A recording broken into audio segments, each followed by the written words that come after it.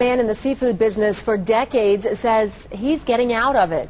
Carolyn Schofield explains how the fallout from last year's oil spill impacted his company.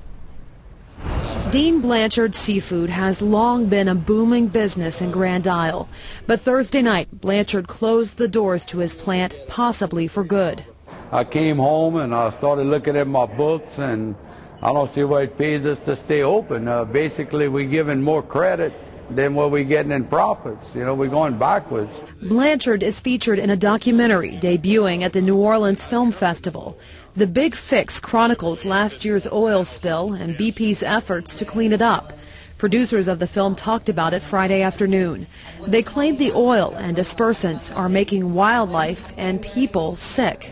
I had 13 upper respiratory infections from June of last year until May of this year. Blanchard says he's seen the problems firsthand.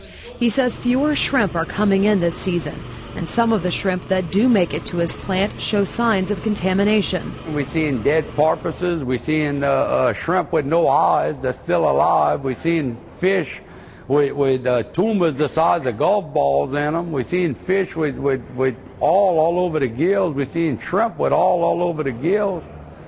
It's hard for me to think that everything's going to be all right. Blanchard received compensation from BP last year, $1 million.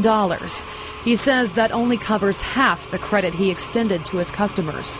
And right now, on NSF check that I'm holding from customers that never give me a bad check before, people have been doing business with 20 and 25 years, just don't have the money to pay you. Blanchard let go of 65 employees immediately following the spill, and the 20 remaining could soon be out of a job.